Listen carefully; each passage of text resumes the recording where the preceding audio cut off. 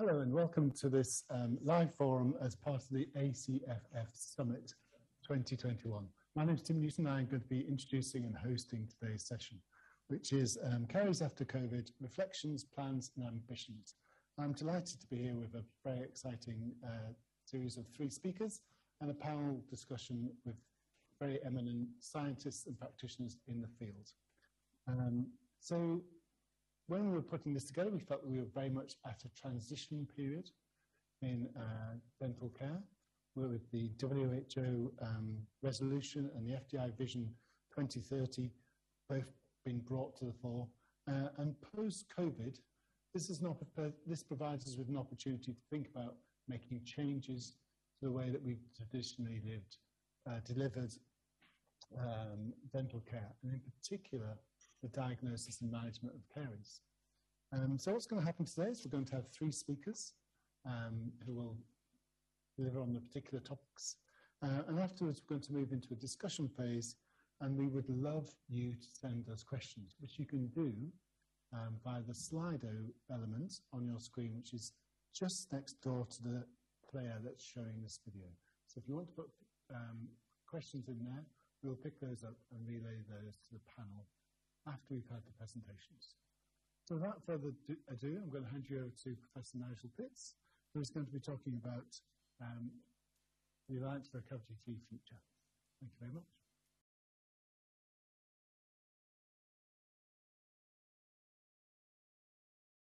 Hello, everybody. This is a live forum, and we've got some presentations before the live element. We're talking about caries after COVID, reflections, plans and ambitions. And my name is Nigel Pitts. I have the privilege of telling you about Alliance for Cavity-Free Future, ACFF, in the caries space. So I want to divide this into reflections, plans and ambitions. And I'll have to go through this quite quickly because I want to share quite a lot of different concepts. The reflections are both the global and local aspects of what COVID has done. And I think we need both, and it's important to understand the differences. COVID-19, as an unexpected and very much unwanted change agent, COVID and the pandemic have changed a number of things in a way that can be quite useful. Then the last reflection is the strategic importance of evidence now viewing caries as an NCD, or a non-communicable disease, and I'll explain why that's significant.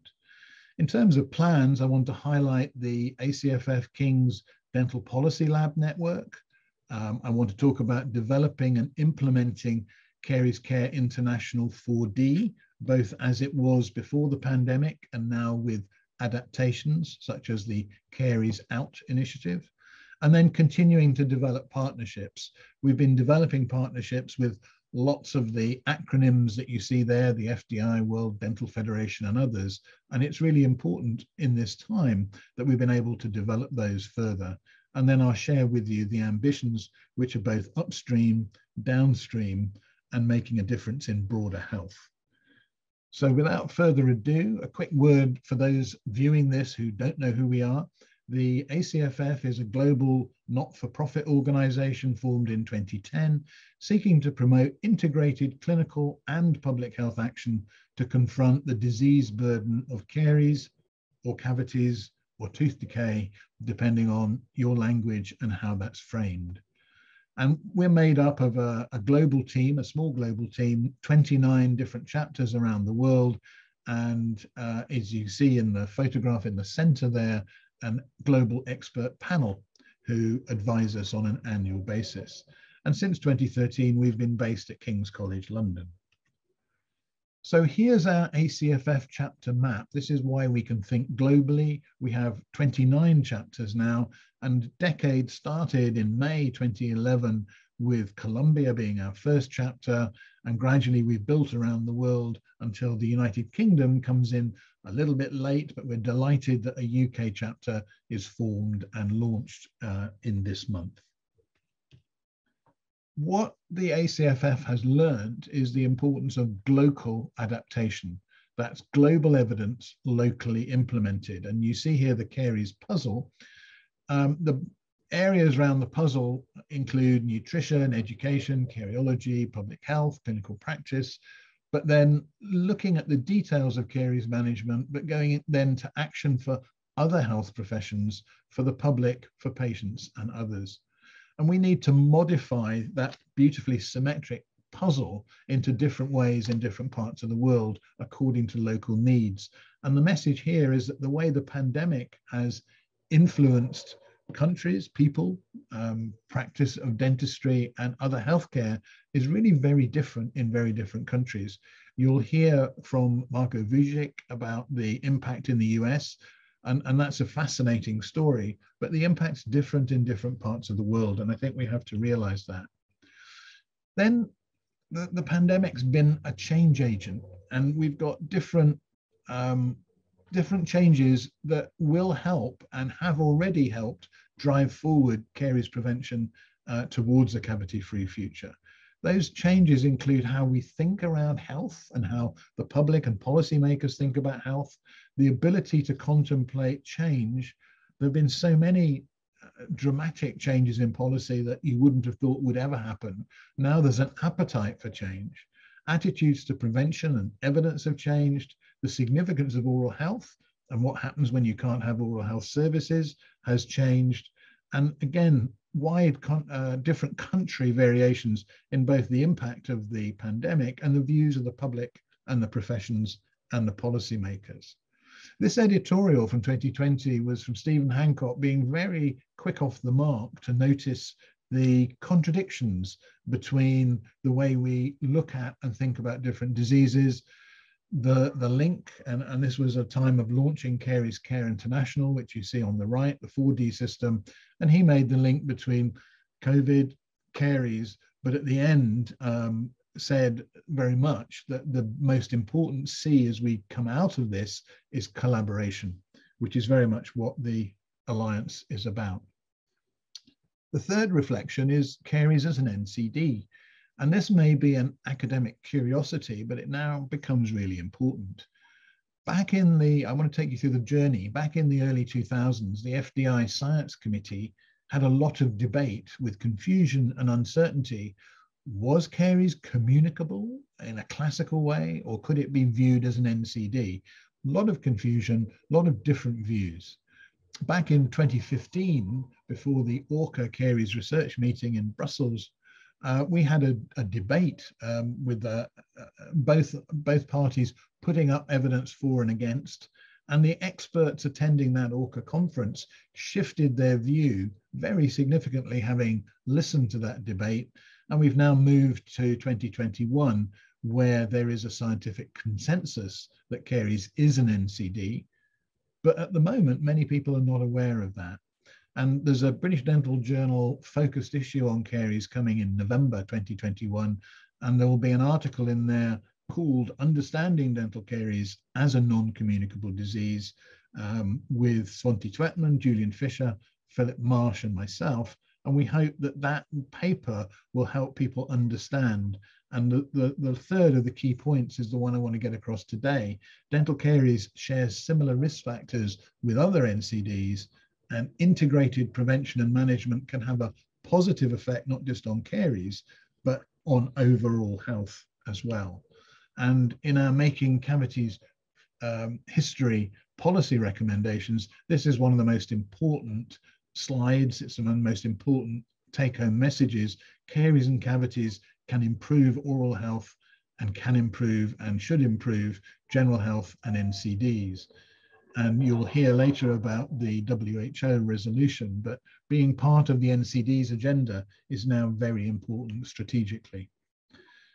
So to move now to the plans, we have a dental policy lab network, which you will have heard about during the program for this virtual summit. That's driving and facilitating policy change. Then I want to talk briefly about Caries Care International and developing partnerships. So dental policy labs have been something that ACFF has been doing since 2016, and we've looked at moving towards a cavity-free future by investing more in terms of resource allocation in prevention.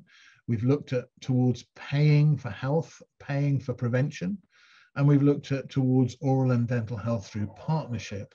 Each of these labs had a special group brought together for 24 hours to work through what the policy change could look like.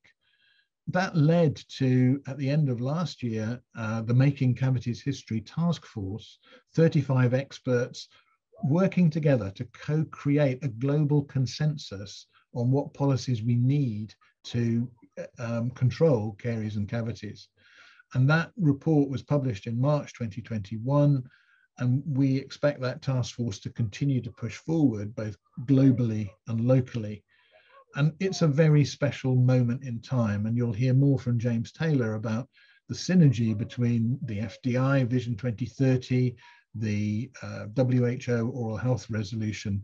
And that resolution makes very clear that a shift is recommended from the so-called traditional curative approach towards the preventive approach that many of us have been espousing for decades. The Dental Policy Lab Network will do three things. It will build on the earlier policy lab work to demonstrate the value of a cavity-free future. That's important for the public, but very important for policymakers as well as the profession. It'll develop a toolkit of methods and resources to help push these policy changes forward and the WHO Oral Health Resolution forward, and then worked, thirdly, with a number of exemplar countries to support progress and disseminate the learning. And in the center of all of that will be the ACFF's 29 chapters who can share the learning and the results.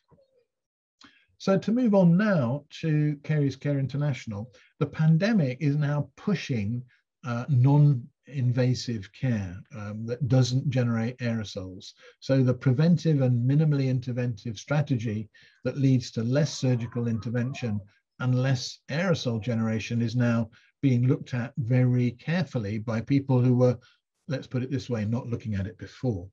And you see on this slide the goals of ICCMS and Caries Care International, looking to prevent new lesions, looking to prevent existing lesions from progressing, and preserving tooth structure. This is very much fitting with the FDI 2019 policy statement on caries.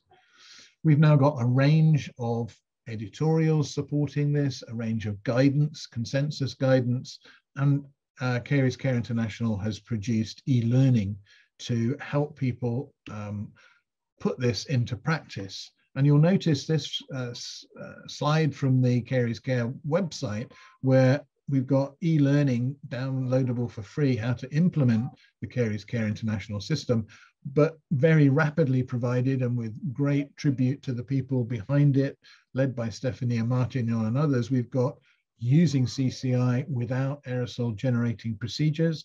These videos have been done in English and in Spanish and are available. And the exciting development with the UK chapter just starting is putting CCI in the context of delivering better oral health. That's a guidance, but also minimum intervention oral care. So integrating it into this wider philosophy for minimally interventive care. And then lastly, in this space, the Caries Out collaboration.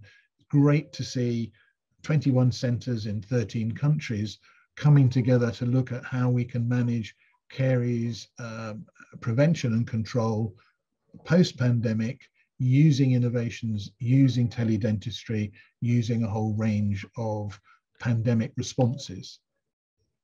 And then lastly, in this section, I just want to talk about building and strengthening our partnerships. Reflecting on it, what's really useful is we're broadening the partnership. So it's not just the classical dental ones with International Association of Pediatric Dentistry and others, and the International Federation of Dental Hygienists, but we're now working with the World Federation of Public Health Associations at the top of that list, and with the Sigma Theta Tau International Honor Society of Nursing. And nursing has got a lot to add to caries prevention and control on a global basis. But new partners, the Council of European Dentists, Platform for Better Oral Health in Europe, all joining in this important partnership push to exploit the policy window and opportunity that we have. And then lastly, to bring this together, the ambitions, that's what we've been asked for in this session. We've got 3 ambitions in ACFF. The upstream one in public health is make cavities history through the actions I've been highlighting both globally and locally. So that's the upstream ambition. The downstream clinical practice ambition is make preventive dental medicine routine for caries care and to use the CCI4D system to do that. And then the third ambition is to broaden the alliances that we have to help reduce caries and cavities whilst also improving oral health and wider health. And doing all of those 3 things in a changed para-COVID-19 pandemic world. So that's what we're trying to do. And I hope that stimulates some discussion as well as tells you what we're doing and why. Thank you very much for your kind attention. Goodbye.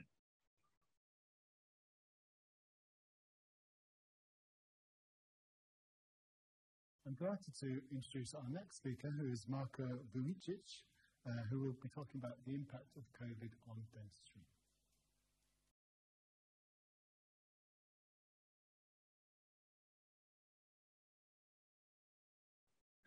Hello, everyone. I'm Marko Vujicic.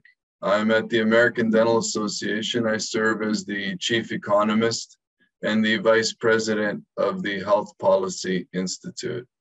I'm happy to share some insights today with you, and obviously sorry to not be there in person, about what we're learning or have learned so far in the US with regards to the impact of COVID on the dental care sector, and even specifically some data related to cavities, which is rare, but we were able to pull some stuff through there as well. So without further ado, I'll jump in. Again, I'm an economist, so this will be a data-heavy presentation, but I promise it'll be worth our while. One of the things that my group has been doing is, as soon as the pandemic started, we instituted a large nationally representative survey of dentists in the United States. As you'll see in a bit, we then did this as well for a large group of dental hygienists in collaboration with the Dental Hygienists Association in the US. And we did this every 2 weeks in the early stages of the pandemic, and then we moved this to monthly. And what I'm showing you here is a snapshot of what the data are showing in terms of patient volume in dental offices. Again, starting in 2020, in April, all the way through last week here in the US. So that blue line is our main metric of what's the volume of patients in dental offices. And as you can see, the dental sector closed for roughly 8 weeks, from April to early May or mid-May. In the US, closed for non-emergency procedures. And you see on the left side of the screen, that translated obviously to a significant decline in patient volume. In the trough of the pandemic, in terms of activity in the dental care sector, we were down to about 7% of pre-COVID / typical patient volume. And as you see, that ramped up and then is stabilized and ramped up again. And as you go all the way to the right, we're at about 90% of pre-COVID levels in terms of patient volume. And that is it's still going up slowly. It's starting to stabilize. We'll have insights on why this isn't back up to 100% in a sec. But anyway, the orange line is what we call public health settings. So obviously in the US, there's different mechanisms, how dental care is financed. There's a large private sector primarily and a smaller public sector working in publicly funded clinics. And that also basically is caught up. That's that orange line. Not much of a difference anymore. Anyway, so pretty strong recovery, I would argue, for a sector that at the onset of COVID was targeted as high risk for transmission. And basically, I don't know, from my perspective, economically, we've weathered the storm in the U.S. quite effectively. Incidentally, we haven't seen major retirements. 99.9% plus of dental practices that were closed have reopened in the U.S. So, you know, that was another fear that didn't come to pass. The interesting thing now is what the main challenges are in terms of practices. And I do want to highlight a little bit what we're learning about the recruitment challenges. And you'll see why this is really important in a second. These numbers show in 3 waves in time there. And the most recent is the orange bar in August of this year. The percent of dental offices that are actively recruiting or have recently recruited staff. So you see hygienists on the left, assistants. Almost, you know, roughly a third of practices in the US were either actively searching or had recently hired hygienists or assistants. When we asked them how hard is it to fill these positions or how easy it is, we got some pretty startling results. So I don't know if this is happening in the UK and other settings, but there's definitely a hygienist shortage emerging in the US. So if you go all the way to the left, 90% of dental offices that were recruiting or had recently recruited a hygienist reported it was extremely or very challenging, those top 2 categories. So again, dentists are facing major challenges in terms of hiring. And again, in the US, it's largely privately funded and organized, so it's not like the government is recruiting. We know that it's the dentists and their practices that are doing the recruiting. So major issue in terms of adequacy of finding hygienists. And to the point where staffing shortages are the most common reason that dentists are saying they can't see more patients. So right at the beginning, I showed you the data saying we're back to about 90% of pre-COVID patient volume levels. And when we asked dentists, look, why aren't you seeing more patients? The top reason they give is, I can't fill my vacant positions of hygienists and assistants. So when we look at the data from hygienists, very interesting results in terms of why they're not back to work. So in a nutshell, again, in collaboration with the Hygienist Association, we instituted a very large survey to track hygienists. And we asked them about employment and even COVID incidents, which I'll show you in a second. But on the employment side, the top reasons that hygienists are giving for not coming back to work, and it's roughly about 5% of the workforce in terms of the hygienist workforce that's not back to work. The top reasons they're giving are general COVID-related issues, i.e. I'm waiting for the pandemic to subside. Some of them, the second reason is they're reporting concerns with workplace protocols and safety and risk of contracting COVID at work. And then there's a list of things like, I don't want to practice hygiene anymore.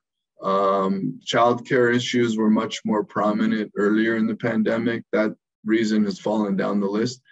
Anyway, all this is available via ada.org/HPI. My point of summarizing those data is that I don't think this hygienist shortage will resolve in the next few months. I think this is a longer term issue. Let me move now to a whole different data set. We also wanted to track actual infection rates of the dental care team. And obviously this is an epidemiological study that was led by our Science and Research Institute at the ADA. But again, we collaborated here with the Hygienist Association. But what you see on the screen is just a snapshot of one publication. We've done a couple, tracking COVID infection rates among dentists. And again, this was on the research side, something, you know, me and my team and our colleagues in the Science and Research Group in the ADA were very proud of. We put this in quick. It was robust data. It's self-reported. Obviously, that has its shortcomings, but still, it gave us a lot of information. So let's just focus on the left here. Again, some details about the survey itself. But my point of this slide is that we also did this with hygienists. We started a little later, but a very large sample of dental hygienists as well. And here's the punchline, basically. So as of June of this year, 6.3% of dentists in the US and 7.3% of hygienists had reported ever being diagnosed with COVID. So that's like a cumulative prevalence rate, we can think of it. So from the beginning of the pandemic to, again, today, or the most recent data, we're in that 6 to 7% of the workforce having ever been diagnosed with COVID. This is in line, as far as I recall, with roughly the population. It may even be lower than the population of the US incidence and prevalence rate, sorry. But more importantly, it's much, much lower than any other occupations for which we could find data. So it turns out that the dental workforce, when we started COVID, was predicted to be one of the highest risks for contracting COVID themselves. And it turns out that for various reasons, including all the mitigating factors and the protocols to keep patients and dentists safe, the incidence rate is far lower than for any other healthcare occupations. And I won't go through this, but we go through kind of which factors determined who got COVID and who didn't. Some of the important ones were what was the transmission rate generally in the community that you live and practice in. And obviously PPE had a factor too. Moving now to a third set, and this is probably maybe most relevant. We also instituted and partnered with a group that surveyed the public on a monthly basis on a host of issues related to COVID. This was not an oral health survey, but what was really cool is we were able to insert an oral health component into a very large, robust, nationally representative survey of US households. And so we were able to get, again, self-reported data, but this is something I really wanted to share with the group. We asked, or in partnership with this research firm, we asked the public, or adults specifically, since before COVID, how have these dental issues changed for you? Are you experiencing more of them? No real change? Have these issues decreased? And I'm not really sure. So again, you can see a host of issues, one of them cavities there. So about 15% of adults reported that since the onset of the pandemic, they've experienced more cavities. There's 13% that have also said less. So that's kind of one thing. But you can see here kind of for teeth grinding was obviously one of the top most frequent problems the public were reporting during the pandemic. Again, stress-related issues, cracked teeth as well. But again, more just, I guess, from the research side, I think another thing we're proud of is to kind of get the data. So again, I've showed you data on the employment and economic factors and how much patient volume is changing month to month. Second data set looked at the epidemiology, the incidence of COVID among the profession. And then a third one is totally different. It's a data set sourcing from the public. And again, on the profession side, doing this for dentists and hygienists gave us a real robust picture of kind of what's been happening. So that's kind of a snapshot from an economist perspective of how the US has kind of, dental sector has evolved or transitioned through the pandemic. Again, high level conclusions is, economic wise, by and large, the sector, survived, and I would argue even thrived. We did not see early retirements. We did not see bankruptcies. We did not see exits of dentists. Among hygienists, we are seeing lingering effects. We're seeing about 5% of the workforce still not back. So that's not as robust of a return to employment as among dentists.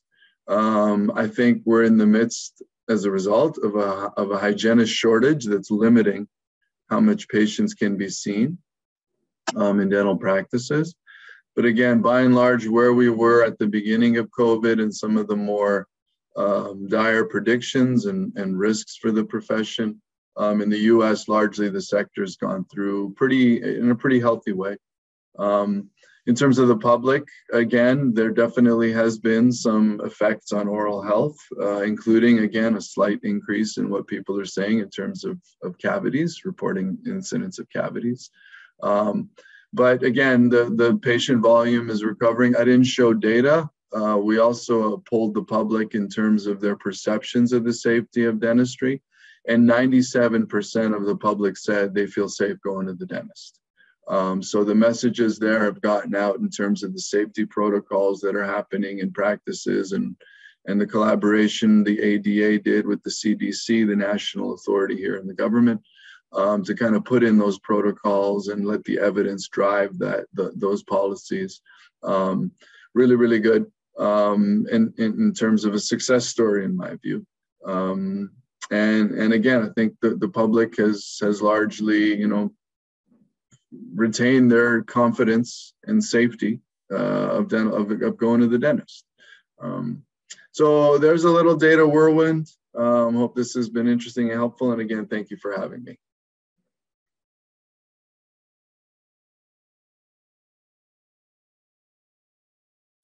Thank you, Micah. Our next speaker is from Canada, Dr. James Taylor, who will be speaking on the current global policy situation.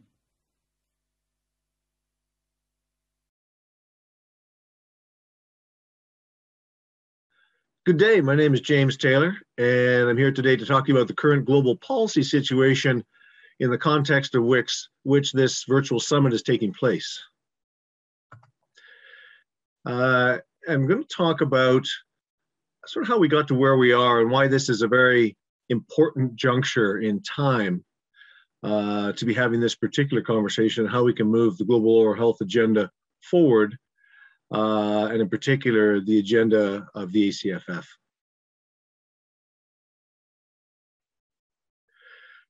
So let's start back in 2007 with a World Health Assembly resolution on oral health and an action plan for promotion of integrated disease prevention, which unfortunately didn't end up translating into too much change in policy and programs at the national level in various countries. And so moving forward to 2011 high-level meeting on non-communicable diseases, then there was a statement made, but really, again, it was simply a statement and no real global action took place or really much action at the national level. Moving forward into 2015, you'll all be aware of the development of the UN Sustainable Development Goals, number 3 being good health and well-being. And unfortunately, again, oral health had no mention in that. The 2018 high-level meeting in New York for non-communicable diseases, again, no mention. And 2019, again in New York, there was a mention in the universal health coverage and a political statement, but again, it didn't really get much traction. And the problem with these is it's very difficult because, again, the main primary actors for implementation of these are governments. And very particularly, they have to choose which action items from WHO upon which to act. And there's a series of activities here that generated really insufficient impetus for a significant amount of action to take place. So then come into 2019, and the Lancet had a very visionary publication, an oral health series of really global luminaries in this area, but really showing that the conversation on oral health is really part of a conversation on health, which we in the oral health community know, but sometimes it's a little difficult to communicate that to other communities. And the Lancet really put that sort of front and center. And so that's really setting a stage for further conversations. And they, of course, formed the commission soon thereafter. Very important. And their commissions, as you know, are scientific review, inquiry, and response to an urgent and often neglected or understudied health predicament. So oral health at this point is becoming more part of the global health conversation. Very important. And again, that Lancet being a very important publication. Concurrently, the FDI World Dental Federation is working on their Vision 2030.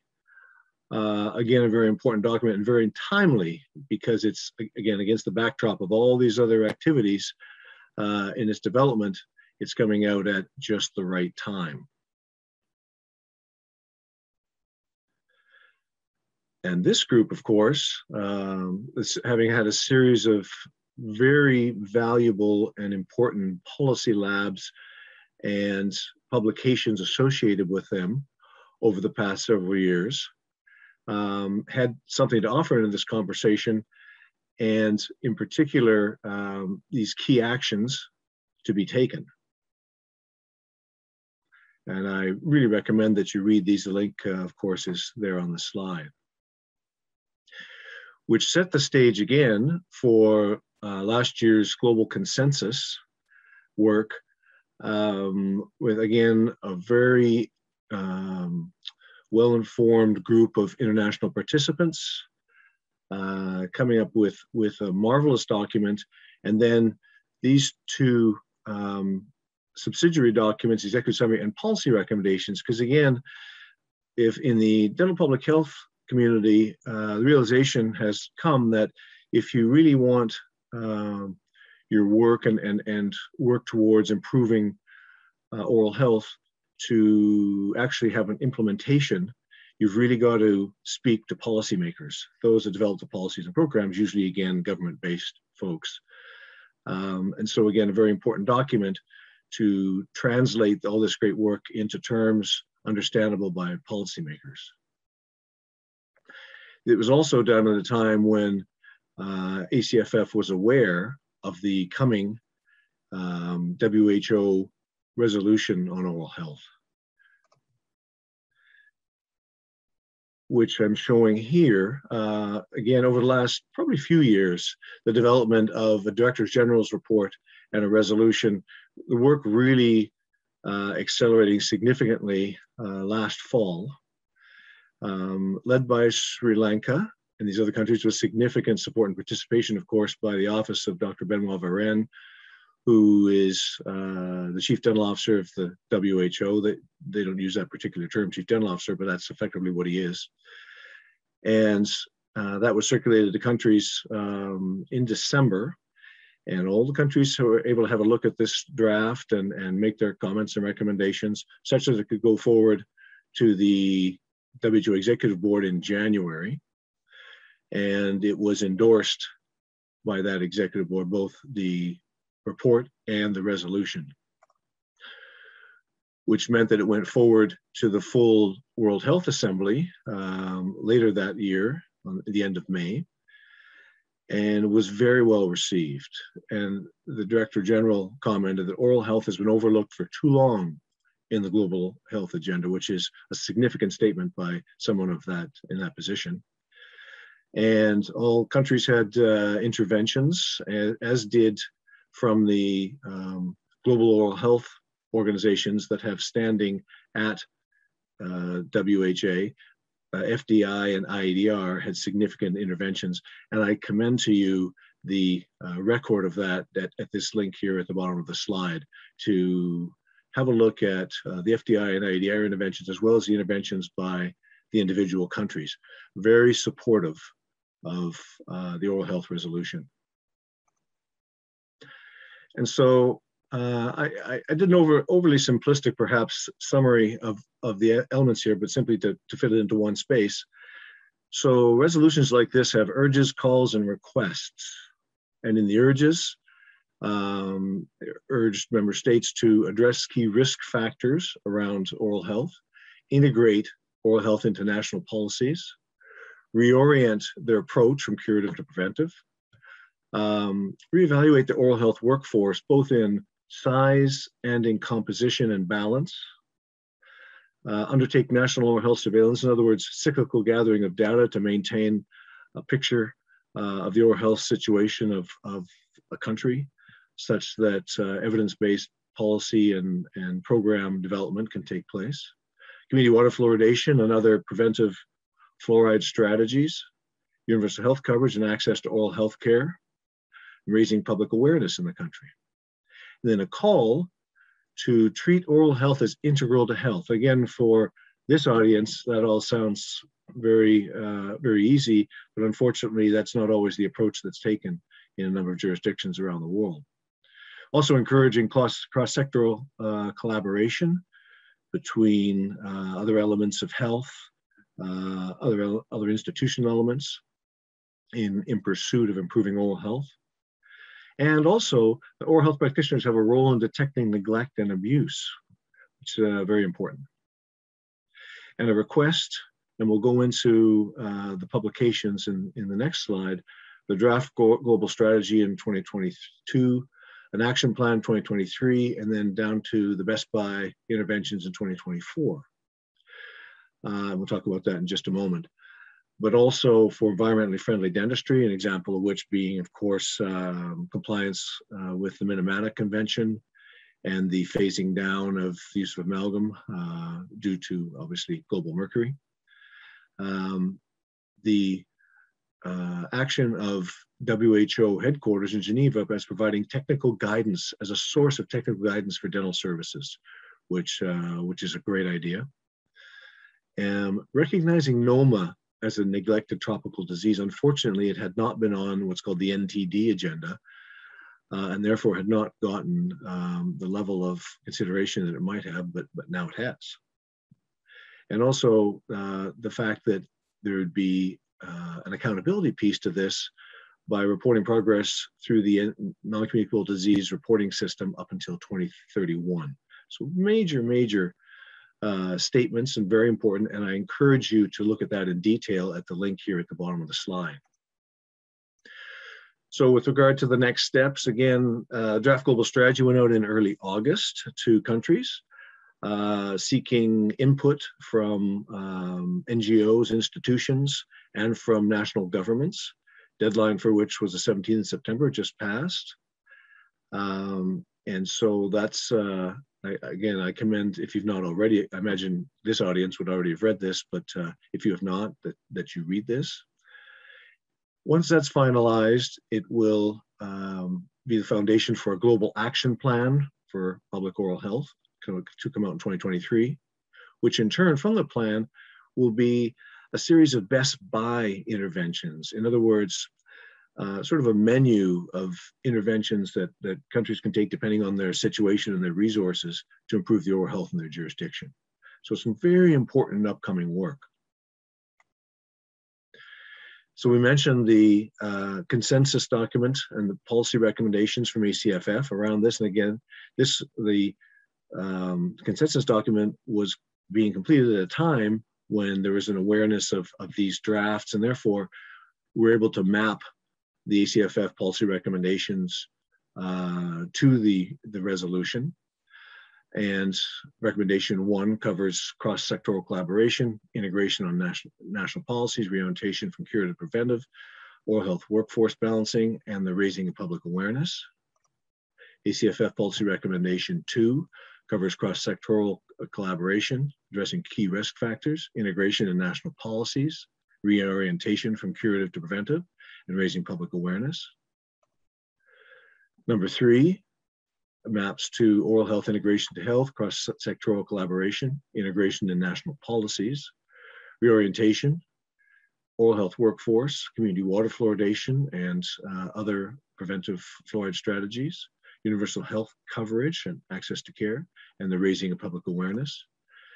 And finally, number 4 covers integration in national policies and the national oral health surveillance. In other words, a cyclical, regular and cyclical gathering of oral health data in support of policy and program development.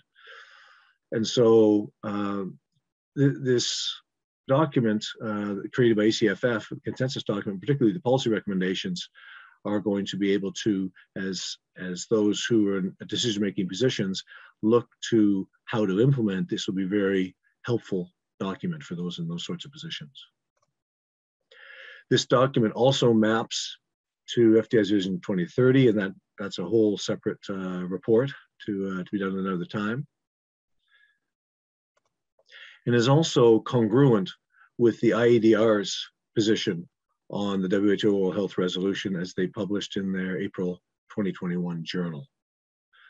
So very exciting times, and the next steps are very important, which is what we're talking about obviously at this virtual conference today, as all this work moves into sort of an implementation phase. How do we now make this such that direct interventions and actions can be taken where they are needed most to have measurable effects on oral health? And looking forward to further discussion on that particular subject. So with that, I thank you very much for your kind attention, and look forward to speaking with you on the panel. Thank you very much.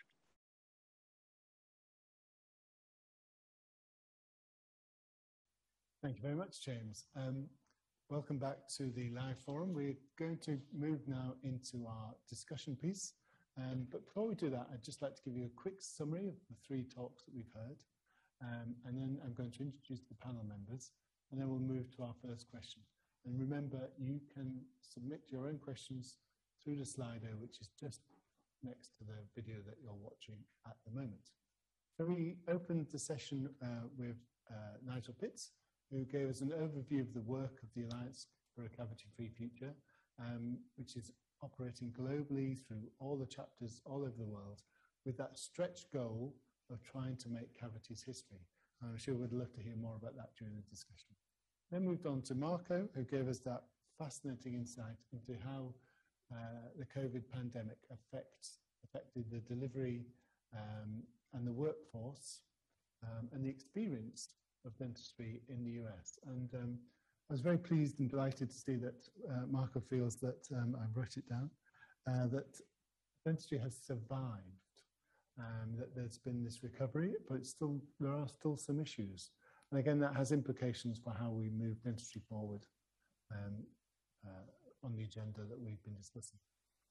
Talking about that agenda brings us on to our third speaker, James Taylor, who beautifully set the scene for returning to a point I made earlier, which is that it seems like the time is now ripe for creating system change to support the goals that we have in relation to caries.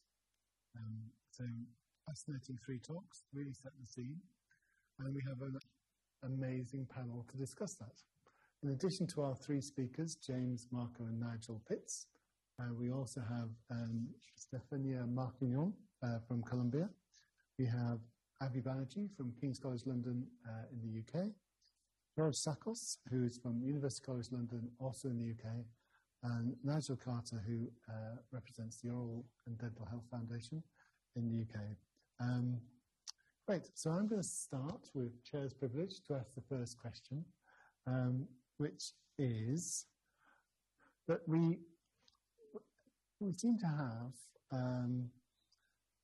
this challenge of applying these global policies at a local level. And a little bit of information for you. Our panel represents 4 different countries. We have people watching us today from at least 46 different countries. So how are we going to take these global policies, these global dreams that we have, and apply them locally? Nigel Pitts, would you like to start with that? Thank you, Tim, and thanks to everybody for joining this forum. I think it's a great place to start, but it's not just global dreams. I think it's global evidence and a global opportunity.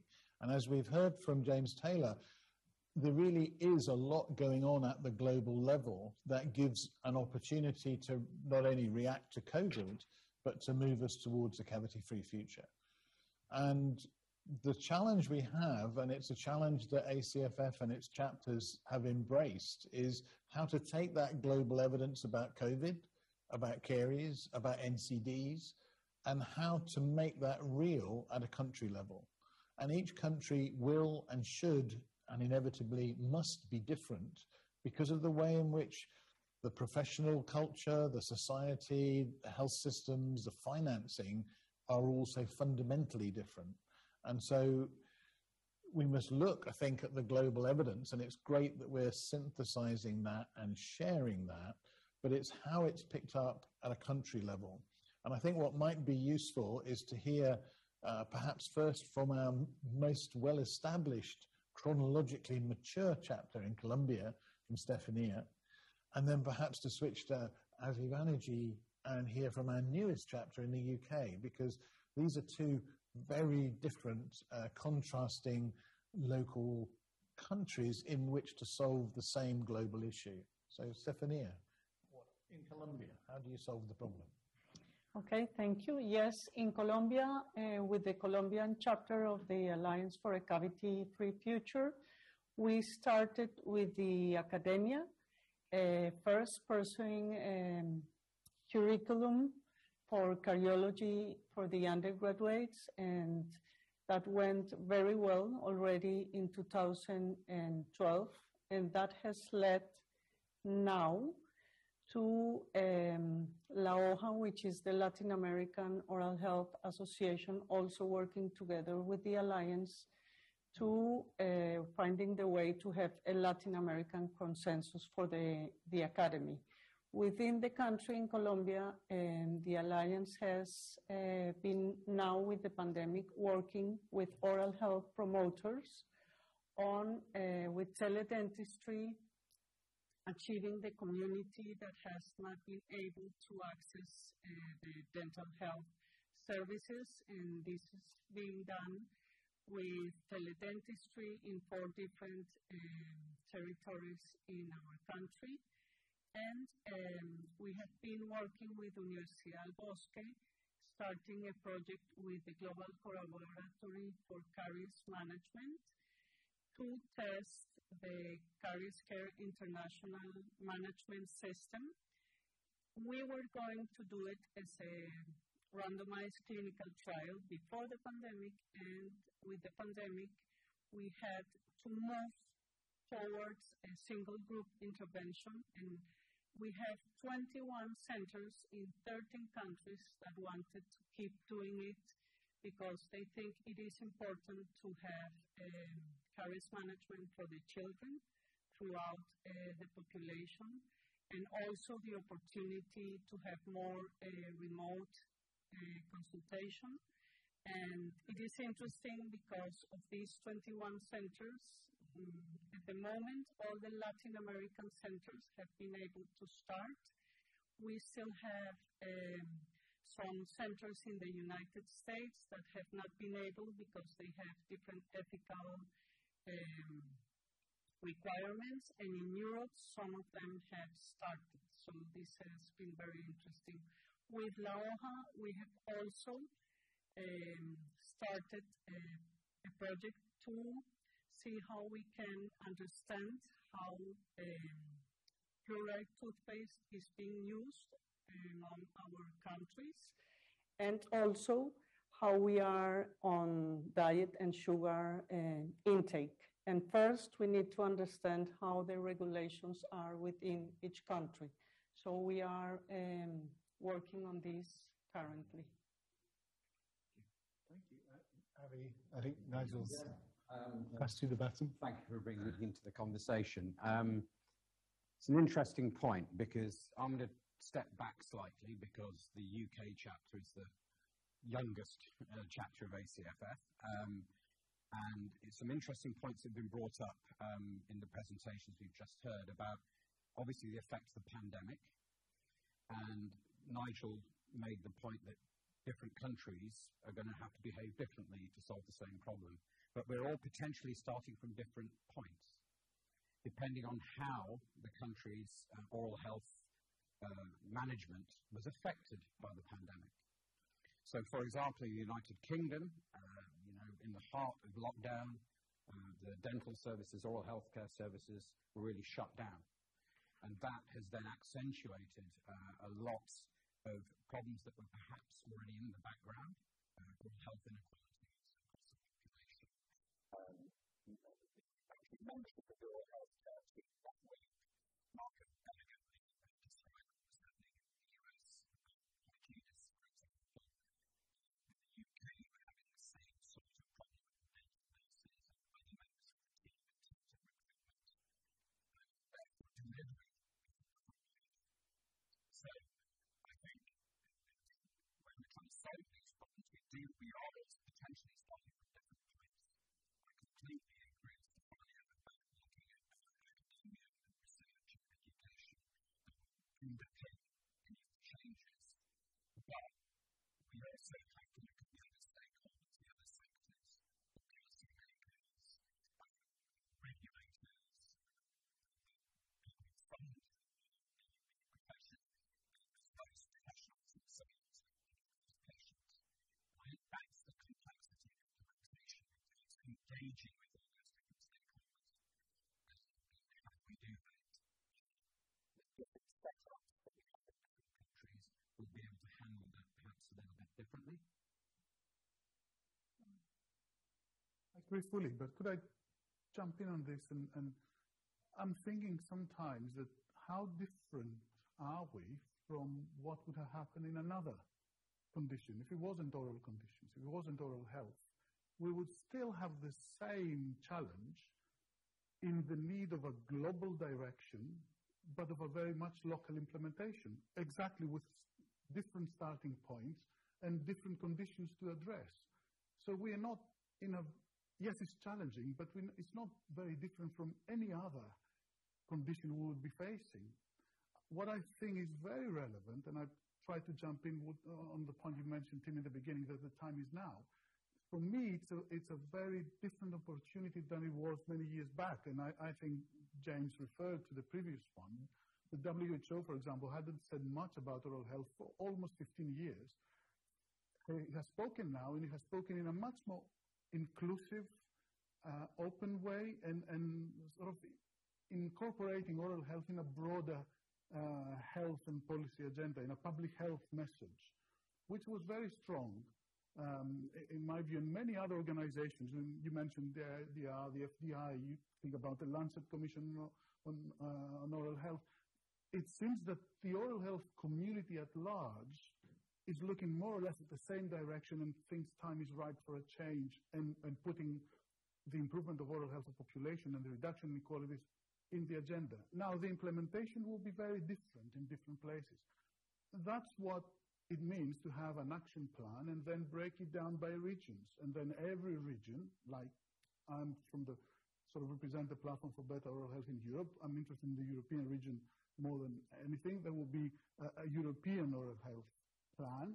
And then every country would have to come and say, this is what we've done against the targets we've set. They don't have to be exactly the same targets. But it means oral health is in the agenda. And the broader political, in terms of health policy framework, is that this resolution is not alone. It passed together with the resolution on inequalities, on health inequalities, where again, oral health has a big role to play. It's a very big, crude example of inequalities. So there seems to me that the conditions, the background conditions are there for something to happen. So I view it as more positively. I know it's a challenge, but it's a positive one. James, I could see you nodding throughout there. Did you want to chip in? Absolutely right. One thing we need to, and you just mentioned a European, sort of a pan-European approach with goals and targets. Let's not forget, and I think I mentioned it in my talk, the Sustainable Development Goals, which a great number of member states of the UN have signed off on and are approaching with regard to implementation in their national jurisdictions differently. One of the goals of this would perhaps be to seek to gain the presence of oral health in Sustainable Development Goal 3, which is, of course, health, and which has been mentioned in a number of the publications, the ACFF one included. And I think we need to keep that in mind as well as another step in this process. And then you can go regionally. We hear about the successes in Latin America, and that's absolutely wonderful. And they've done well, but they have great influence in the Pan American Health Organization and can potentially resurrect the oral health agenda, for example, in that region. That's just one, obviously, of the regions. There's a number of regions, as you know, geographically around the world. So a lot of other pieces of this to think about to have it end up getting into actionable policy at the local level. Thank you. Stefania, did you want to? Yes, I think I agree very much with George, and I think it has been an opportunity, not that we like it, but with through the pandemic, and also the WHO resolution and the FDI have helped us to get the SDF, the silver diamine fluoride in Colombia, because it is not regulated, but as it is in the WHO resolution as an essential medicine, even the Ministry of Health is trying to help us as a university doing a research project to show that it has to be regulated, and that's something that is totally policy to push forward something to stop cavities from happening. And I think that also will help for the inequalities. So we are using that as an opportunity, yes. Thank you. I'd like to come back at some point on the stakeholder involvement. Marko, I was thinking we have different regulatory systems, which are obviously challenged, but do the different economic systems that we have for dentistry and healthcare, do they think those are going to be challenges in implementing these global goals?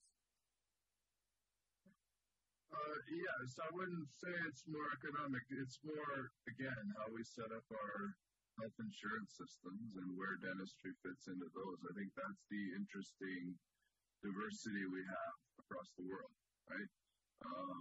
And I would argue even in heavily centralized public insurance systems in like Canada, where I'm from, dentistry still by and large is kind of outside that core bridge universal healthcare system. And obviously the resolutions in WHO this year are trying to change that. So I would say the exciting thing to me to tap into what I think George was saying about what's different is we also have paired this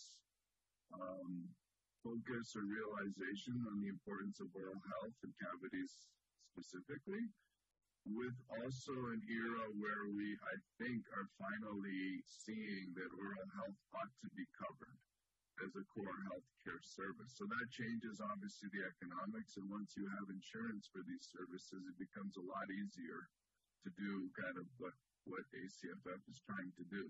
So I would say the economic headwinds are favorable in this case, and why, what's different now compared to 10, 20 years ago. Thank you very much. That's great news, isn't it? Pick up on Avi's point about stakeholders. It strikes me that there must be a very broad range of stakeholders required to be involved. And James, you're as somebody who's obviously been very active and very experienced in implementing policy, who do you think are the relevant stakeholders in this problem? Oh my goodness, big question, but try to do a short answer. The key, again, it's going to start at the WHO level and with the global health organizations, and we've given as examples IDR and FDI, and of course ACFF. But then, it needs to be picked up really at the national level, because of course the member organizations of, let's say, FDI are the National Dental Associations, and of course the other regulated oral health professions in various national jurisdictions. And then it's really a conversation with their national policymakers on how that's going to be a good fit for their national jurisdiction. Again, no one solution across all countries, obviously, and that the ACFF implementation strategy sort of speaks to that. But again, we can't forget also that we have ACFF elements in a great number of regional and national jurisdictions around the world, and they can be active in this conversation as well, both with the national associations and with their government contacts. Thank you very much. Nigel Carter, the kind of third sector, the charitable.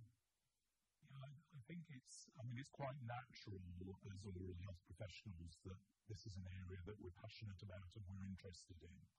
But I think the key thing here for me is that for success, it's really got to be from influencing the policymakers at the top, and we may well be in the best position to do that. But it's also got to be driven by not only the patients who are entering into practices, but the public as a whole, including those who don't attend on a regular basis. We're very well aware of the disparities within oral health status across communities, and that has to be addressed if we're going to achieve a real traction there. So it's fine as oral health professionals, as academics being passionate about it and wanting to put it forward, but we've got to engage all these communities, from the public through awareness. And I think the public, I'll flip the question back to you in a minute, Tim, as a psychologist, but it's about attitude change and behaviour change. And the change that I would like to see is that public and patients change from thinking that dental practitioners are responsible for their oral health and that the repair shop is going to look after them, to realising that the 360 days plus a year when they're not in a dental practice, they're actually in charge of things. And there the corporate sector has a role to play as well in terms of the provision of oral hygiene products and the education that they can do on a broader basis through things like advertising campaigns. Then we go up to the local policy level where local communities have to get involved.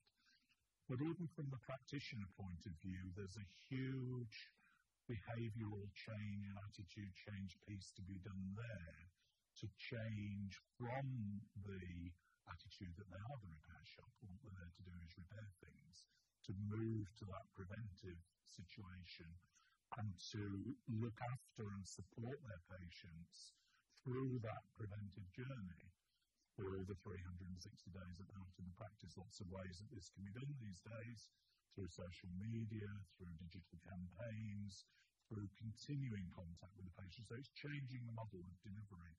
But flipping the question back to you, how do you think we get that behaviour change for both dental care professionals and the public across?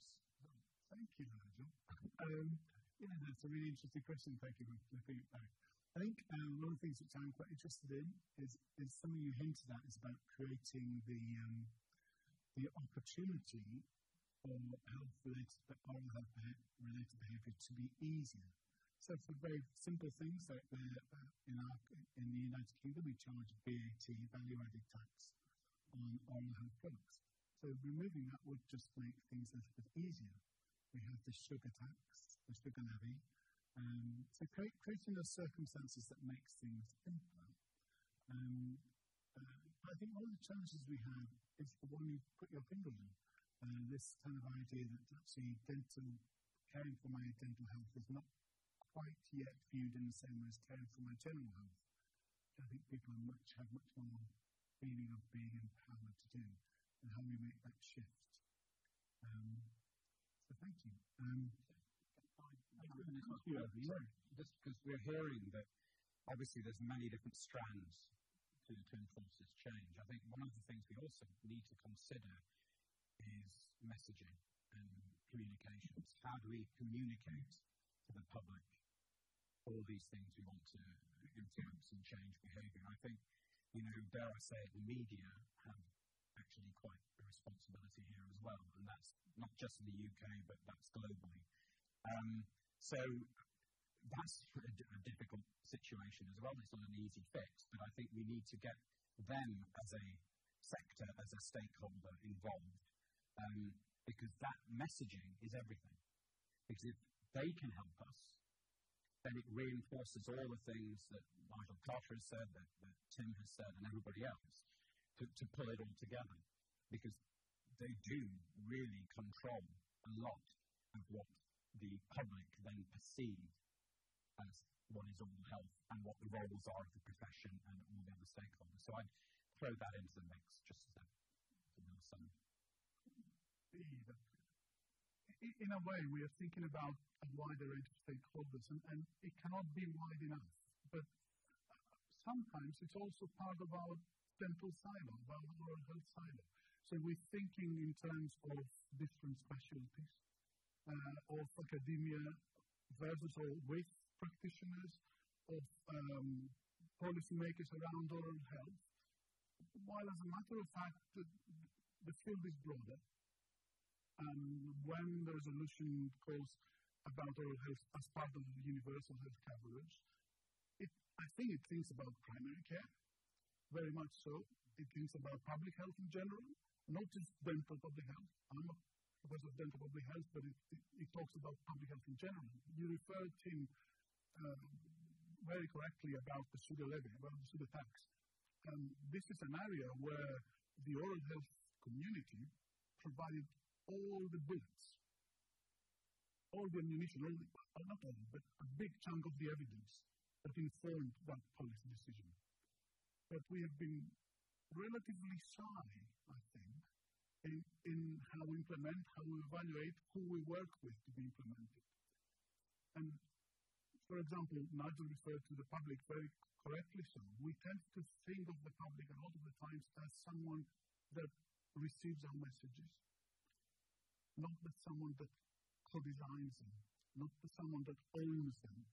So it requires us to think quite differently and involve them, but we're doing it in many occasions. So if you are going, and many researchers do work in care homes, they don't just go and pass the message on, they work with the stakeholders, for example, the staff members, the care home managers, third sector organizations that work in aging, not necessarily oral health, but they are convinced about the importance of oral health, to co-design the very simple message, like the message that Stefania said that they may practice.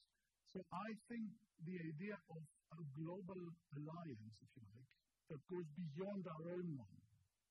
Nigel Pitts, in his previous presentation, he was talking about caries in the NCD sphere. Now, caries is the most prevalent NCD.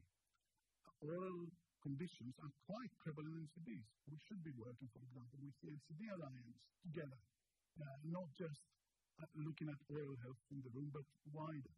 And I found, just a final point as a personal experience working with the platform, we got the European Forum for Primary Care as an associate member. And it has been a breath of fresh air, because suddenly they have started talking about the importance of oral health. I think this is how we will measure our success in including wider, exactly as I said, stakeholders. But I'd just like to build on that as part of the conversation, and it picks up a couple of the themes that I started with in the first part of the presentation. We've got to do two things at the same time. Exactly as George is saying, we need to engage out of our dental silo, and we as ACFF are engaging with the World Federation of Public Health Associations and getting caries and cavities as an NCD on that agenda. And we're working also with nursing organisations who are fascinated in many countries, wanting to know how they can contribute to improving caries and cavities as part of their interventions as sort of a public health nursing intervention. So we have to move upstream and exploit this opportunity. But the real challenge is at the same time not to disconnect from the whole of dentistry, but to find a common language and a common message that can work both upstream and downstream. And that sounds very simple, but it really is a challenge. And I don't think we've been very good in dentistry at being able to do that. So it's one of the ambitions for ACFF is to be able to engage in the upstream agenda, just as George has said, but also to have some sort of common message, because it's not just the public, it's the policymakers who say, well, if all the experts can't agree, we can't move forward with policy. All the experts disagree, it's a mess, let's go back to something easier like diabetes. Diabetes is important, but they get their messaging better together, and I think we need to do that. You're totally right, Nigel, and at least to give credit to the oral health community, we have got our communication message better lately in terms of how we approach policymakers. We used to be bombarding them with DMFT figures, which for us mean a lot, but for them mean almost next to nothing. And now, more often than not, it is about the impact of caries on individuals, on societies, on economies, the burden in terms of cost, on disability adjusted life years, etc. So I think it's moving.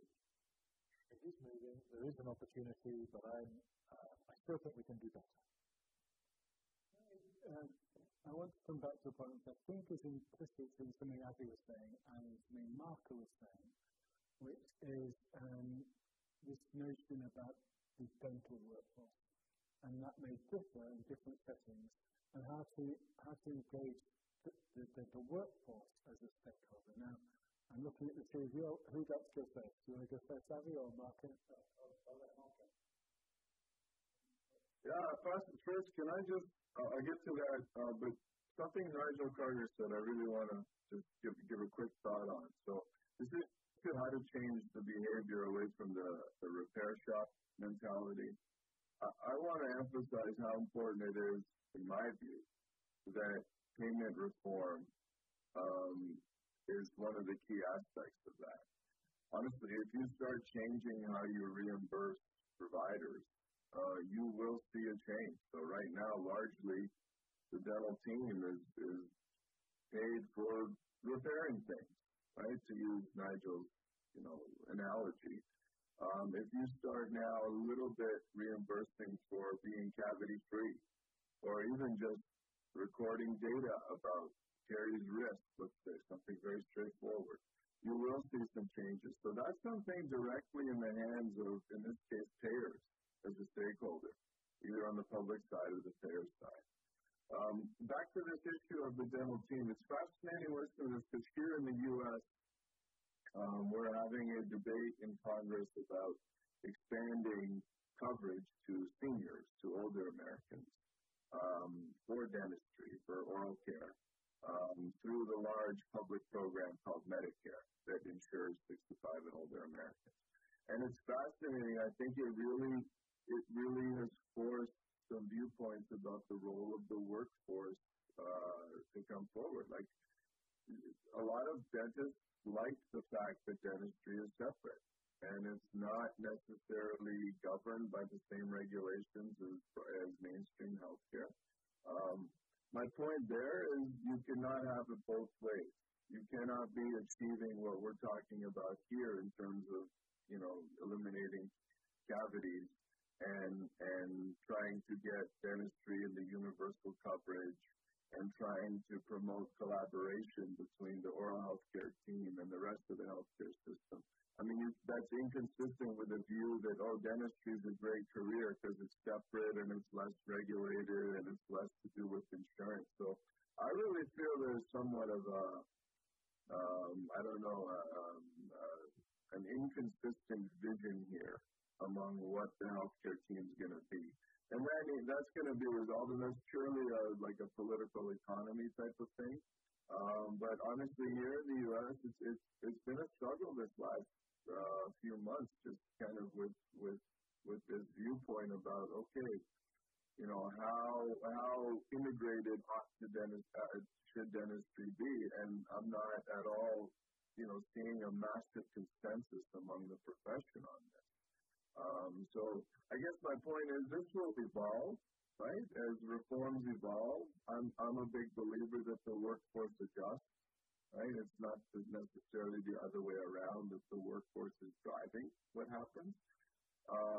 So again, there'll be bumps in the road, but it's certainly, I think, something that You know, if you did have a universal reform that brings dentistry into UHC, into universal coverage, I think the workforce would adjust. Maybe the team composition would change. So that's kind of one aspect I wanted to bring into the workforce discussion. It may not have been directly the question, but I think it's important. The idea that policy will drive the workforce. Right. Yeah. Thank you. And to add what Marko said, which I completely agree with, I think it's an interesting point that there's also a generational input here. Because if you look at the more senior in the profession, who are more traditional, they will look back exactly as Marko said on this idea that dentistry is a silo and it's a career in itself. If you go back to what Stefania was saying right at the beginning about education and educating the younger workforce coming through, they are being trained more, certainly in the UK, I can speak for, they are being trained more collaboratively and to work as a team and to delegate duties and to work in that sphere of different expertise. So that actually then optimizes the care delivery to the patient, and the patient gets the best care. Rather than one person trying to do everything, you get different groups who are trained specifically to do certain things, but all talking to each other and communicating in a network manner. But certainly that's happening in the UK in terms of what's happening at dental schools and the way different oral healthcare team members are actually being trained literally in the same room, in the same facility, by the same teachers, which I think is a massive positive. But I completely agree with Marko that the remuneration systems, the systems for rewarding what is delivered have to change, and that, I agree, will change things overnight. Literally overnight, we'll suddenly see more prevention, that whole drive coming forward in terms of the professional side, and it then gives us the momentum. Yes, I think that one very important point is this about change behavior, but inward. I think that we maybe have changed as dentists on being less restorative, but what I see from my experience with other dentists is that it's very hard to learn how to change behavior and how to go across oral health education. And dentists don't know how to deal with that. They know now how to stop drilling, but now how to give the message about fluoride toothpaste use, avoiding sugars, and I think this is something that really, and it is related, of course, to how we have been paying the dentists and also at the schools, how we have been qualifying in the clinic, only drilling and so on, and not this other bit which is very important. If I could pick up on the last two parts of the conversation. Firstly, just to thank Marko for bringing up the payment issue, because we've been having conversations for 10 years in many countries about how to change behavior whilst ignoring the payment driver, which is just idiotic, but that's how we've done it. I think there's some very useful developments coming from the policy labs and driving change and understanding what the choices might be. I also think this is a really useful discussion, and I want to go to James Taylor in a moment if I can, because we need this conversation to understand the US dynamic, to understand what's changing at the moment in real time, as well as Colombia, as well as the UK, as well as Europe. But I think we need to share a menu of options, a menu of worked examples about how to do this, because no one system will work in every country. That's perfectly clear. But having heard from the US, I'm curious in Canada. The system is different. Your approach to WHO and universal health coverage is different. How does that play out in Canada? And if I could draw you also a little bit into the Dental Policy Lab network, what about these menus of worked examples? Do you think that can help? Yeah, I'm going to have to sit back with that one a little bit because I'm not here as a Canadian today. I'm here as the Secretary of the FBI Chief Dental Officers section. but obviously, again, it's different approaches in different jurisdictions. The first thing I thought of when you talked about payments was that wonderful Policy Lab publication you had on that involved payment systems. And I know there's some great conversations around that. And although, again, I can't speak to the details because I don't work on the private practice side, that's obviously at the strategic level, Marko's domain. It is an important piece. When we're talking about workforces, there's a lot to be learned from how, let's say, New Zealand and the UK have dental therapists as integral and frequent members of the oral healthcare delivery team, and that's just normal there. Other jurisdictions, especially in North America, are starting to look toward that. But that workforce balance is an important conversation as well. Thank you. For those of you who may not be familiar with the work of Marko Vujicic, he works in France and he's got a randomized controlled trial, I understand, looking at a different way of paying dentists to promote prevention. Nigel, so it's a national demonstration project on paying dentists for prevention. And what Marko Vujicic has managed to do is to take the results of the second dental policy lab on paying for health and dentistry and persuade the French government to set up a 3-year multi-million euro demonstration project on how to do that for 23 to 25-year-olds, with the expectation that learning in 3 provinces about how to do that, they can then roll out a refined, localized national system. And he's taken the Policy Lab recommendations and the Caries Care International system and localized that in a way that's seen as acceptable in France, which I think is a tremendous achievement in about 18 months to 2 years flat. So that's a great success story at changing how you pay dentists and doing that with dental associations and with policymakers and with government. I've got a number of things on my little pad, but I'm going to start with what I think may be the most naive. So we tend to talk a lot about remuneration and less about reward. Do you think we should be thinking about a broader system of reward for working in this field, rather than this one tool we have of remuneration? Anybody want to think about that? I'll start with an economist.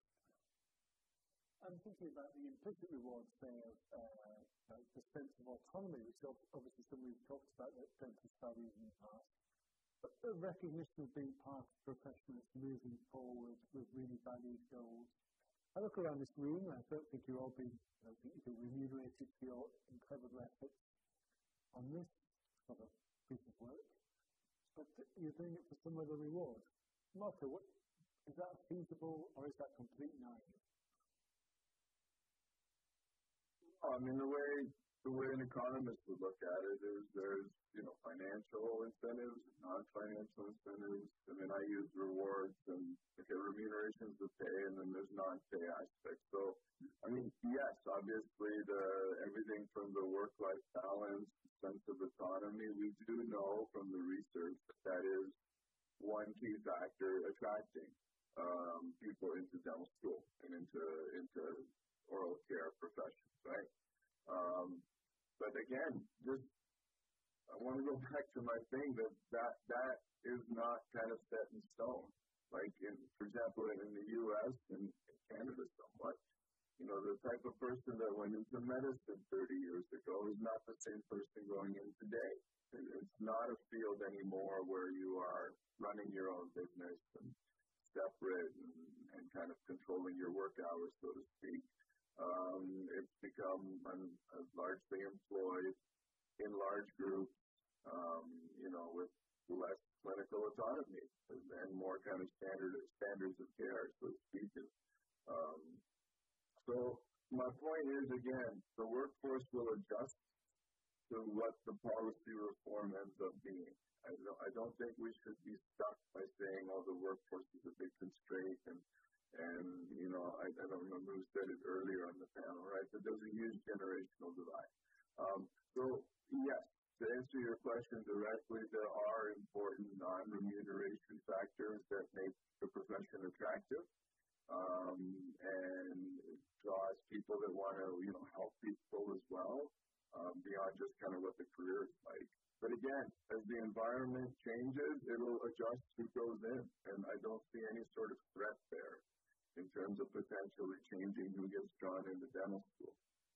That's how an economist would take it, but let's hear from maybe some of the dentists and some that are in the academic environment. Okay, we're throwing ideas out here. I like the idea of moving towards a reward, and I would actually add incentivization into that. And I think, again, Marko, one of the key words he's using is the word career. Dentistry or healthcare isn't a job, it's a career. And it's a career looking after other people, but it's a career also looking after oneself, I would argue. And a way of incentivizing and rewarding is to look at potential career progression and pathways to that, which people haven't really done, especially when we talk about prevention and all the sort of minimum intervention aspects that we're talking about. So one of the roles I have now in the UK is with the new College of General Dentistry, and that's really reforming career pathways in our profession across all members of the healthcare team, not just dentists. And I just wonder, it's not always about money. There's other things. The behavioral psychologists, you know this better than any of us. There are other things that drive people who want to excel in the work they do. Obviously, financial is one, but I would argue it's probably quite a small one, really, in the grand scheme of things. And if you can develop your profession, develop your own role in that profession and build through a career pathway, I think that could be a very exciting, different approach of incentivizing people. In the United Kingdom, we have specialist programs. Okay? If you look at them all, what do? They train people to cut teeth better. They train people to do procedures better. All right, as I said, I'm stirring up a bit of a discussion here. That's why we're here. Why don't we actually train people to care for people better, more holistically, bringing the mass back into the body, linking with general health, and all these sorts of things? And if you actually made, dare I say it, that's a specialism in inverted commas, or whatever phrase you want to use, might that also drive change, not just because of the way it's been remunerated? I may be wrong, and I'm happy to, be shouted down, but I'm putting that out there as a discussion point. I very much agree with Avi there in terms of getting away from this focus that the profession has on delivery of widgets. It's got to be reward for health, and perhaps even actually, to be very controversial, in the title of Alliance for a Cavity-Free Future, looking at the audiences that we were talking about early on, what does a cavity-free future mean for them? Is it translated to be relevant to them? Is it something that they want? Or is that, again, the dental professionals navel-gazing, because it's what we would all like to see as people with no cavities. But what does it mean to the policymaker? It means reduced costs to the economy, reduced time off work, etc., etc. What does it mean to the patient? It means being comfortable, having a healthy mouth, not having some of the later life or systemic conditions like early onset of dementia. So I think that it sort of needs translating and selling to those different audiences, perhaps in a different way, and getting out of the dental silo, because unless we can take all those audiences along, the profession, I think, is going to achieve relatively little. But certainly, back to Avi's point and Marko's, they will definitely, the quickest thing that the profession reacts to is a change in the pay system. So if somehow we can come up with a reward system or a remuneration system that is actually rewarding them for health, not disease, we'll have gone a long way to achieving what we want to achieve. I really like what I heard before in terms of career rather than a job. I fully agree on that, and a reward system that sort of looks towards prevention and fits the balance from the current more resources, which anyway is shifting, but it's faster, if you like. And that's really good, and I think Marko is spot on when he says, well, you can't make any change when you don't touch the most easy and effective weapon you have in your hand, which is the payment system. And that's really, really important. It would still leave out a big chunk of the population, the one that would be mostly in need, actually, that wouldn't receive services. And I want to put it for the discussion. Think what it means, the success we have in terms of improvement of oral health, what it means for the future. Think, for example, the current cohort of middle-aged and older adults. There's very little, compared to the past, there's not very little in absolute terms. There's very little adventurousness compared to the past. It goes lower and lower. That means that a much greater proportion of people my age and above would have many natural teeth in the mouth, heavily restored, with many, many high needs for restoration, and very most likely is going to live longer than the parents. Now, if I were the health planner, I would say that this is a time bomb. It's similar to the diabetes time bomb. We cannot treat diabetes at diabetology stage. We have to prevent it. It's impossible to treat it. There's no resources for that. Well, how would there be resources for exceeding costs due to the demographic and epidemiological transition in oral health? Unless we shift prevention earlier, we look at public health interventions earlier to maintain a functional, healthy dentition in later life. So it's not just about who visits. That's very, very important. It's also who doesn't. And when you look at the different studies, the national studies, with Nigel, we're part of a consortium that does the national epidemiological studies in this country, in the UK, we always look at inequalities and social gradients across. Of course, all those studies recruit the sample from the standard population. The most vulnerable groups tend to be heavily underrepresented. They're not there. So I want us not to forget, while we think about remuneration systems correctly and payment systems and rewards, I want us not to forget that there is an iceberg behind that picture. So I'm going to go with James and then Nigel Pitts. Yeah, I want to, in hot pursuit, we're talking about the dental economic side. I've one for perhaps Marko to put in the conversation. Is it accurate to say that we're in a period of unprecedented student loan debt for those choosing a career in dentistry in a number of global jurisdictions? I know you look across the world a little bit, but specifically the U.S. And how is that affecting this conversation around expectations and practice patterns and remuneration? So, Nigel, again, we've only looked at the U.S. data, but yes, I mean, student debt is at all-time highs. It's not a dentistry-specific trend. It's happening in all sorts of professional occupations in higher ed in general. My take, James, on the research we've done and others done is that, yes, it does drive some career choices, but my take is on the research that the effect of student debt is quite small in comparison to other things, like the gender shift or the fact that there's more non-white dentists. So like race, gender, and whether your parent was a dentist turned out to be really big factors on what type of practice you're in and whether you accept public programs and whether you own a practice. So long story short, my take is that the debt is not like a big barrier, nor is it as big a driver of career choices as maybe perhaps we think. So I wouldn't put it like in let's say something that may prevent what the panel's been talking about, this type of trajectory and this transformation. Thanks. Thank you. just want to pick up on 3 points of the conversation. The first, just to your question, Tim, about payment and direct financial incentives and non-financial incentives.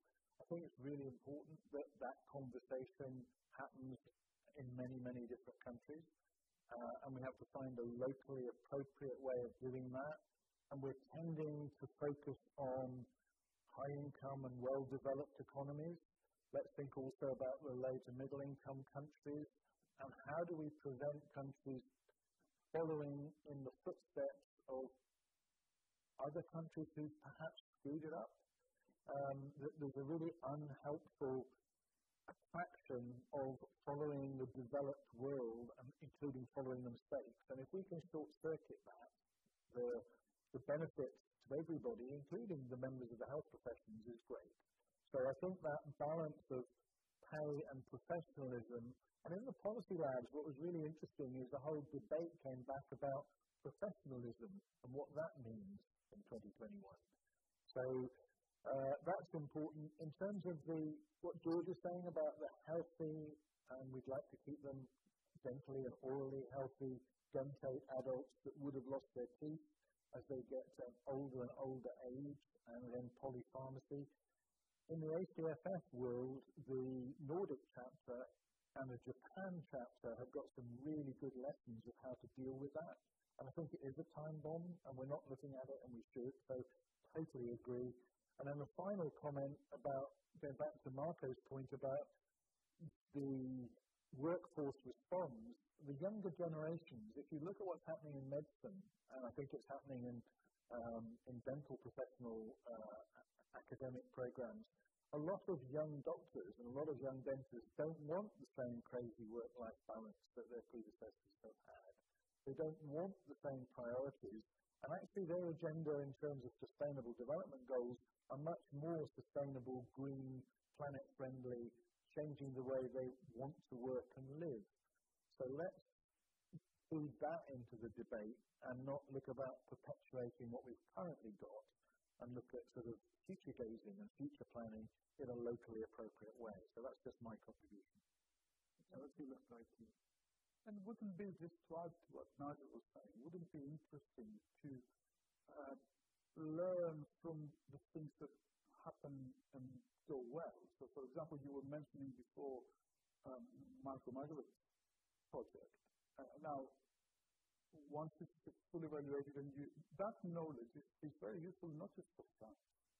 It's useful knowledge in general for others to adapt and maybe try something similar, and maybe not find exactly the same results. That would be important knowledge. So a best practices approach where we share experiences and knowledge in terms of policies and how they work. I think it's something like organizations like the ACFF are in a very good place to facilitate. And that's what we hope the Dental Policy Lab Network will do. So, take a couple of comments from our feed. The first one is saying that the workforce has changed from individual practice to businesses. I don't believe we're looking at this shift enough, and that's a really important point. I think something Marko mentioned as well, the change from that sort of being an individual dentist to a business. And of course, the other point, which is very important, is other dental care workers and not just dentists, I think. We need to think about that, and particularly on a global scale, because it may be that the most appropriate workforce is not always dentists. It feeds into what... As that's been communicated back to us, it's other dental care workers, not just dentists. I would say not just dental care workers, other health workers, which I think is probably what's behind the suggestion. It's an oral health care team, and it's actually wider than oral health. It's also general health and everything else. And I couldn't agree more with that statement. And I think in different jurisdictions around the world, I think as James intimated, there are different developments, and some jurisdictions perhaps are slightly behind, some are slightly ahead of the curve on that one. And again, it needs that balance and that drive across globally to push that agenda. I completely agree with that statement. Okay, we're down to the last 2 minutes of discussion, and I just wanted to raise another point, which is just as we think that perhaps the expectations of people joining the profession have changed, do we think the expectations of patients in terms of their interaction with healthcare are changing? If you'd like to pick that up, Marko, you've spoken eloquently before about the rise of consumerism. I would just say yes, and as many of the panel have said, it's a generational thing. So I think we're about to see that really accelerate, and in all forms of healthcare. So yes, we're on the cusp of a much more sophisticated consumer, somebody who wants a premium on convenience and transparency. So again, part of that change will be driven. Now, again, how much does dentistry take up in terms of people's minds in healthcare? That's different. I still think it's fundamentally small because of what we've done for years and decades of siloing the profession. But to the main point, it's an opportunity here, right? The changing patient mindset to me is again something that will enable what we're talking about here in terms of ACFF's vision, right? It won't be something that hinders it. Thank you. Any other comments, panel? I think we've got a very focused view on, there's a much more direct link in dentistry between prevention and the result than there is in a lot of other healthcare areas. Now, prevention is underfunded globally when it comes to any healthcare area because policymakers don't see the value in it. And it also seems as though there's a lack of trust of dental care professionals not to do anything. They've got to be seen to do something. And that's an attitude that we need to change. Final comment from Stefania. How about the consumers? We have a good example in Colombia. The moms were able to set a new law in the country to have labels in the junk food so parents would know about it. So I think it's again about change behavior a lot. And it can also be a force, as Marko also said, a force for good. Okay, well, that's the conclusion of our panel discussion, and I personally enjoyed it enormously. Thank you all for your contributions. Very wide-ranging. I have a couple of points. All the talks that you saw earlier and the panel discussion will be available on the Summit website until Friday, and thereafter they will be available through the ACFF website, provided you are a member of ACFF. And if you go to the ACFF website, that process is very, very easy. Now, if you wish to claim CPD hours, you can do so by completing the forum feedback and summary form. And the link for that can be found on the video library page of the forum microsite under additional resources. So if you go to the video library page under additional resources, you'll get that forum feedback and summary, and that's the key to getting your CPD. And my final duty is to pass to Professor Nigel Pitts, who's wishes to give some reflections. Thank you very much, Tim. And thank you to everybody. My reflections are very brief, but my thank yous are not. I want to thank each and every one of our speakers, those present in London and those present virtually who, but for the pandemic, would have been in London. We appreciate your time. We appreciate your input and your wisdom. And I think it's really helpful that we've had this forum, which gives us a number of lines that we will take forward. I want to thank Tim Newton for keeping us all in order. And that's no military time as well. Thank you, Tim. I'd like to thank you, our virtual global audience. We know that at the start of this, we had 46 countries with us. I think probably that number is now increased, and we'll have more people watching later on. So it really is a pleasure that we can use digital technology to have this global summit and have this conversation very much wider than typically we physically just have one message. My takeaway, my overview is that despite the devastating consequences of the pandemic, this really has provided some lessons, and the presentations that Marko and James provided really set those out in a good way to understand what's happened in different countries, to understand the global policy agenda. There are some lessons about change, attitudes to change, and a series of opportunities. And those are opportunities that we can move faster towards a cavity-free future, and that we should do that, embrace that. I also think that today has shown the value of sharing and understanding what works and what doesn't work. So thanks to all.